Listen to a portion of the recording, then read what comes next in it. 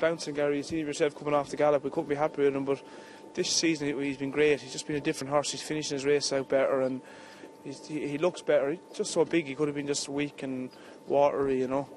But listen, we couldn't be happier. This year he's 4 great races won for us, so we're looking forward to Cheltenham, you know.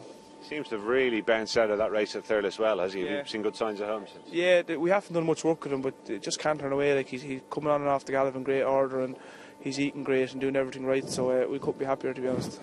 Touchwood, ordinarily he's an excellent jumper of fences. Is there any worry in your mind about what happened at Cheltenham last year? No, definitely not. Brian Cooper will know him a lot better now this year. No, I wouldn't be worried at all. Yeah, and he's towards the forefront of the market now, obviously, for the Rhino. Now, do you think he's earned his place there?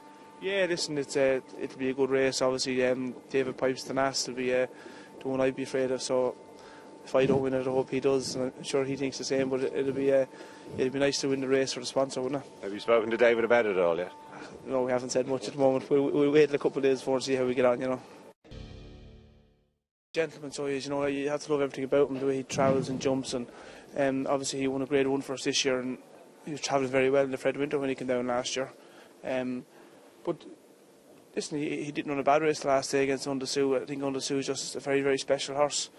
But we know he's been to Cheltenham and he handles the track.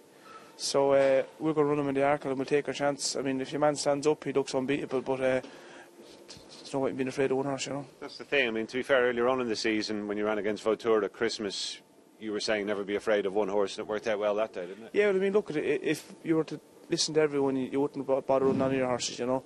But he's in good form and he came out of the race very well, so we'll go straight to Cheltenham now, and listen, if he can get placed, it'll be brilliant. And if something was to happen to one of the other favourites, you never know what would happen, but if you're not in, you can't win. That's the thing. Undasoo is the clear standout in the race, but you'd be entitled to fancy your chances of beating the rest of them, wouldn't you? Look, to be honest, if he runs the race he ran the last day, or the race he ran in Leopardstown the time before, he has to have a match of each way chance. Like we kind of followed Ruby the last day from the second last of the turn-in and probably shot ourselves in the foot. We just got tired of him from the last home, but listen, Undasoo, if he turns up, he's different class, but we'll take our chance.